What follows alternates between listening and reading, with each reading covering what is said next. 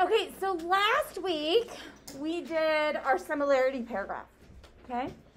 This week we are going to be doing today we are going to be doing our differences paragraph. So, we talked, I'm going to take this down so that, or pull it out a little bit because it's very hard for me to talk like this. So I'm going to make sure I stay back. So let's talk a little bit about differences, okay? When we did our similarity paragraph, remember what we did is we went through and we crossed off all the things that were pretty obvious, okay? We discovered that if I say that they are both in 4th grade, my readers can pretty much figure that out, right? Yes. It's pretty obvious. So what we're going to do today is we're going to do the same thing for our differences. We are going to go through and we're going to look at my chart and we're going to cross off all the things on my chart that are the obvious, okay? If it's something that my readers are going to know, I don't want to state that. Why am I going to state something that they already know? I want to go something that is beyond what is expected, okay? So let's just look up here. If I say that Georgie is a boy and Jeannie is the girl, do you think that's pretty obvious? Yeah.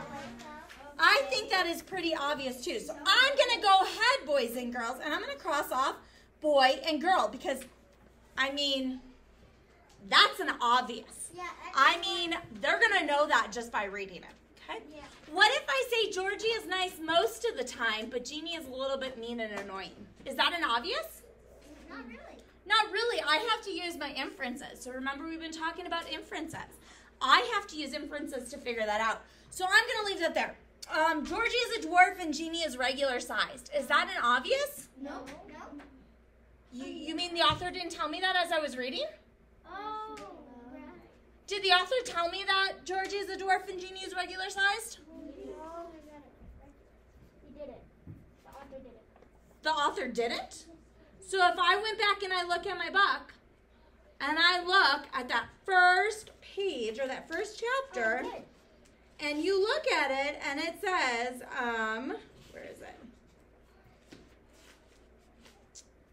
Let me go back to that first page. Because the thing was, Georgie Bishop was a dwarf. Wait, the author told me that? That's pretty obvious then. If the author's like, guess what? That's pretty obvious. So I'm going to cross that off. Georgie lost a friend. Jeannie never had a friend.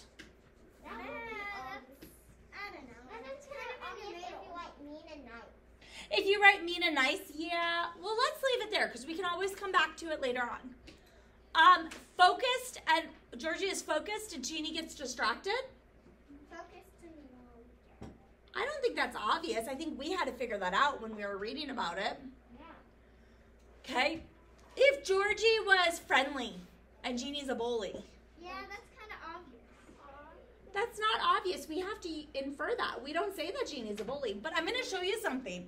Do you see how bully and friendly is like nice most of the time and mean and annoying? Oh, so do you think that we can maybe combine those two? Sure. Yeah.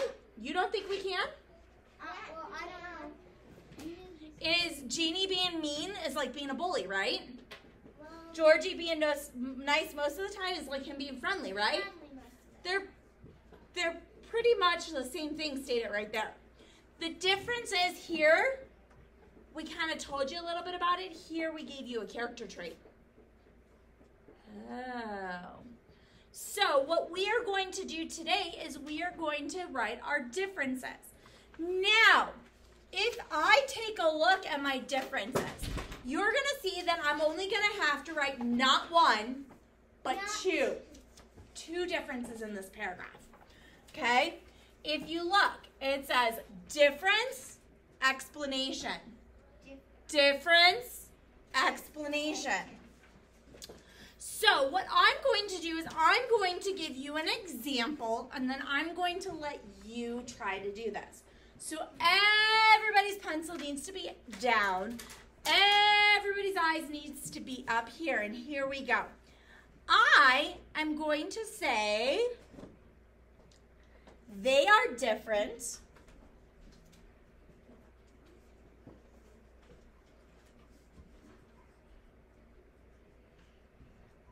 how they act. Pencil is down, please.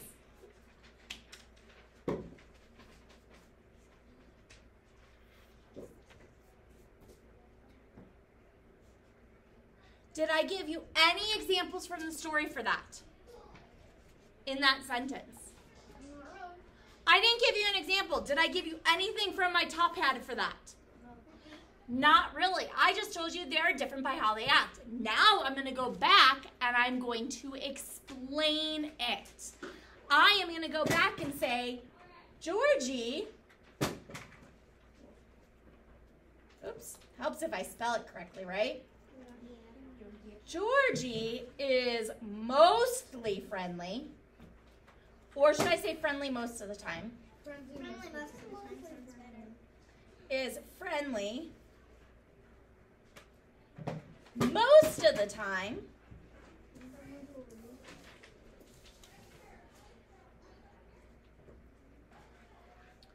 Whereas Jeannie is what? Mean. Annoying. Is mean and annoying.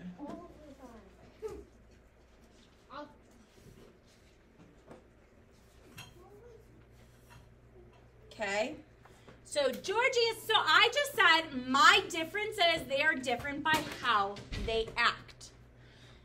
Georgie is friendly most of the time, whereas Jeannie is mean and annoying. I just gave you one of my things from my chart here. So I'm going to check it off because, guess what? Or I could have said mean and a bully. Either way, it's fine either way.